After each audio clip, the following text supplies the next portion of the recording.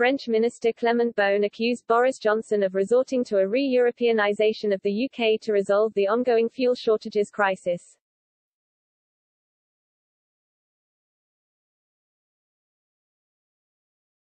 The French European Affairs Minister told France 2 TV he is not happy to see Brexit Britain struggle with a shortage of fuel, but blamed the UK's fraudulent decision to leave the EU for the issues. In a bitter swipe at the UK government and Boris Johnson's Brexit campaign, Mr. Beaune said, "It doesn't make me happy, but every day you see the intellectual fraud that Brexit has been.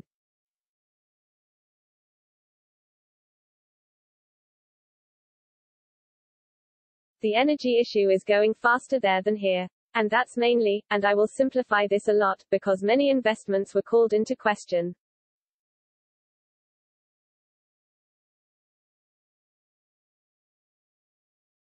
Neither Brexit nor Frexit will improve energy prices. On the issue of immigration we see it as well.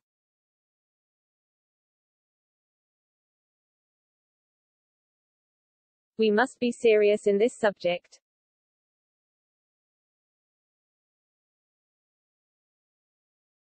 There have been many lies and demagogy. Boris Johnson had promised zero immigration. No, it doesn't make me happy to see these things happening because I have a lot of sincere affection for the UK and I think they embarked on this 5 years ago based on dishonesty and now they are responding with a re-Europeanization because they realize things don't work out that well on their own.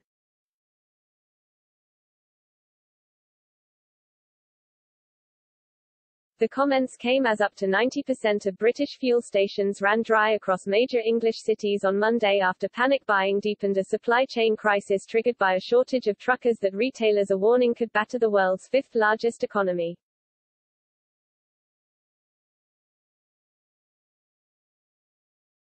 A dire post-Brexit shortage of lorry drivers emerging after the COVID-19 pandemic has sown chaos through British supply chains in everything from food to fuel, raising the spectre of disruptions and price rises in the run-up to Christmas.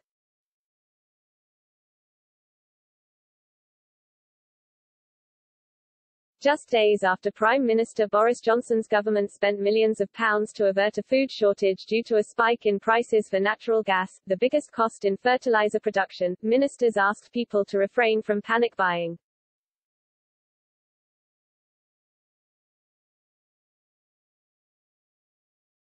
But queues of dozens of cars snaked back from petrol stations across the country on Sunday, swallowing up supplies and forcing many gas stations to simply close. Pumps across British cities were either closed or had signs saying fuel was unavailable on Monday, Reuters reporters said.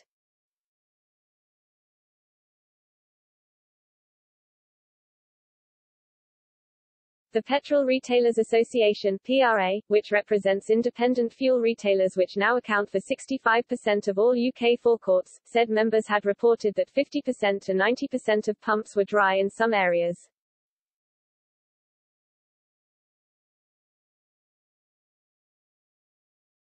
We are unfortunately seeing panic buying of fuel in many areas of the country, Gordon Barmer, executive director of the PRA, who worked for BP for 30 years, told Reuters.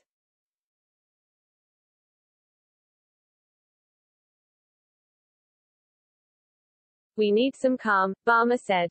Please don't panic buy. If people drain the network then it becomes a self-fulfilling prophecy.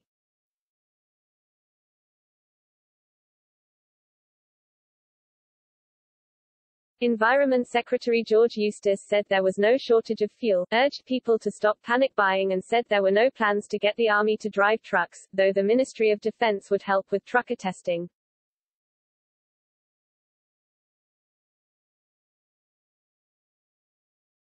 Hauliers, gas stations and retailers warned that there were no quick fixes, however, as the shortfall of truck drivers, estimated to be around 100,000, was so acute, and because transporting fuel demands additional training and licensing.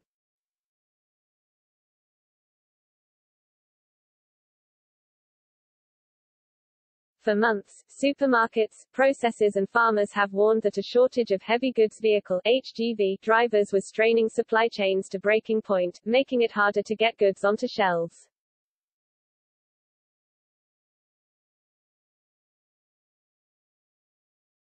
Amid warnings of a dire winter ahead, some politicians in the European Union link the supply chain stress to the 2016 Brexit referendum and Britain's subsequent decision to seek a distant relationship with the bloc.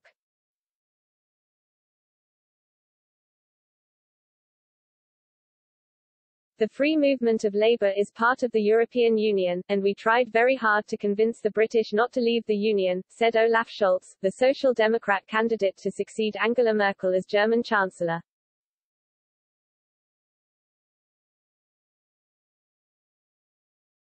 They decided differently. I hope they will manage the problems coming from that, Scholz said.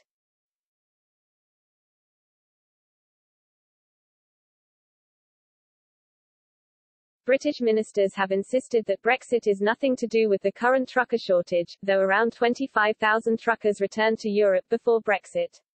Britain was also unable to test 40,000 drivers during COVID-19 lockdowns.